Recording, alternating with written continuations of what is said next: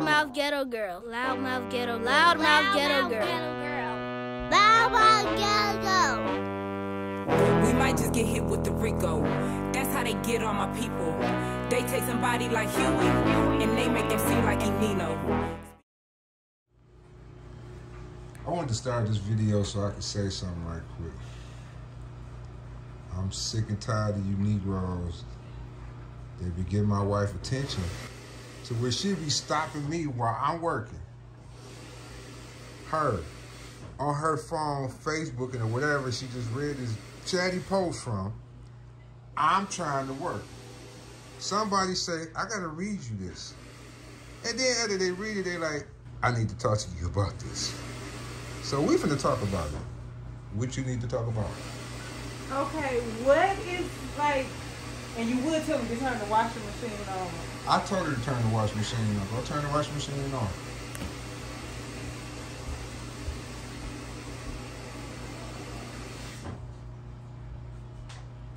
Pause.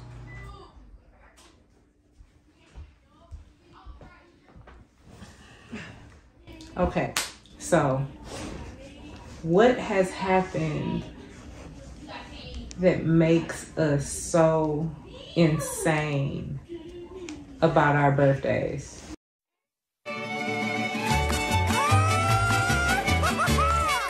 Hola, you! It's your birthday, we're here to party and sing to you. What makes us, like, as humans, like, what makes our brain do that to where people, like, spend all this money and get stressed out and really have a hard time or really get in their emotions when they age 365 days, which is this amount of time that we have decided is a year. And so now, you know, it's just wild. Like, what if that really ain't even like how years are calculated? It wasn't always how years were calculated. Years used to be 360 days in some cultures. In other cultures, they was different like time periods. So now we fixated on this 365 days. And what's your problem with my man Paul's happy because he's 41 years old? that was so specific. Now we're gonna have to edit that because that was so specific. What is, you know how many people turn 41? You know how insane people are? Now I'm gonna have 41 hate mails. But anyway, no. This person just like turned 41 and we have to, I guess, one, let the world know, and two, like, and I ain't gonna say I'm above it, like I've never done this. I ain't never done that. No, I've never done anything like that out anywhere, not even in private. But we feel like we have to like make this announcement, and then like people validate us celebrating ourselves, and that makes us feel loved by these people who really was trying not to hurt our feelings. Because on the internet, that's what we end up doing. Like, you ever like somebody's stuff because you like, they need this, they must need this. Like, why are you posting this other than the fact that you need a little bit of validation right now? I'm tired of y'all having $7 on your shirt. I don't like the $7 on your shirt neither. 47 years old, you got $7 pinned up on your shirt. But I'd rather you post your Cash App. You might get scammed, but I'd rather you post your Cash App. Did I mention I was trying to work? He was trying to work. And it just, stuff like this, this is real life with me.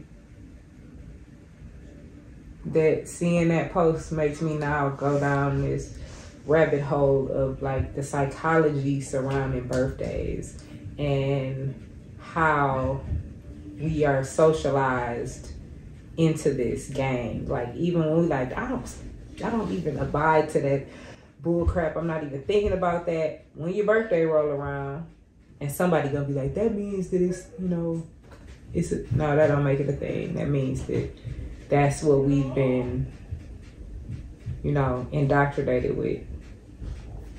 And for what? Because, I mean, other holidays, I see why they push them like that, because it's a money-making thing. And, I mean, I guess birthdays is a big industry.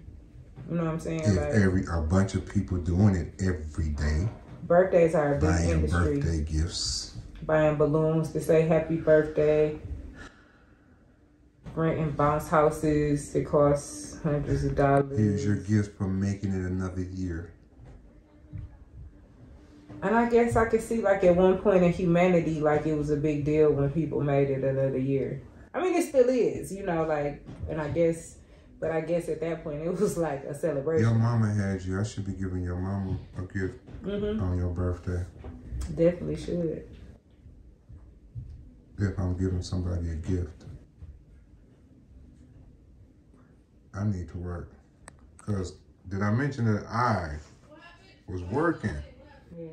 And I guess I'll go down deeper into the rabbit hole of American birthday culture. Like, where did this birthday culture come from?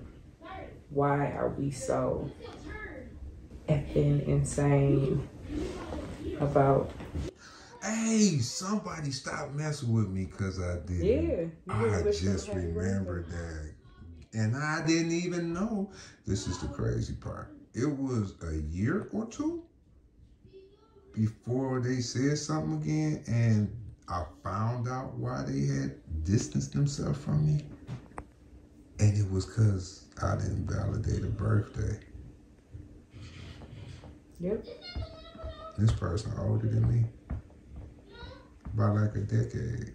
Birthdays cause big divisions with people. Like, people fall out over birthdays and birthday parties and, you know, the lack of, I guess, recognition or celebration on a person's birthday. And that's a lot of pressure to put on people. So everybody I know, I need to be getting everybody something for their birthday because I know you. Or, like, sometimes I don't care.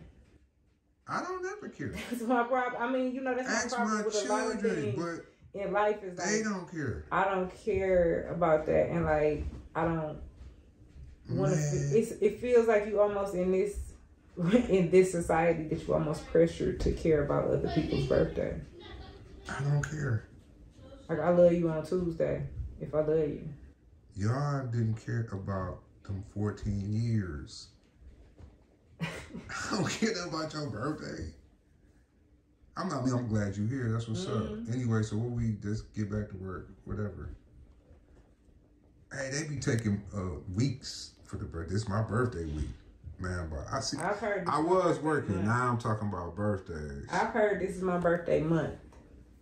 And it's like, but to me, that's like, the people don't feel celebrated on a regular basis.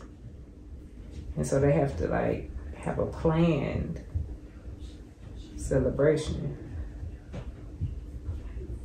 And then it's like, there's this pressure around celebrating people. So they may get this false celebration from people because this is what you do when it's somebody's birthday. And so people buy you these gifts that no thought goes into. Like, everybody, you know, like, you're going to get a card, you're going to get you get a card on the way to your house. Yeah. They're signed in your driveway.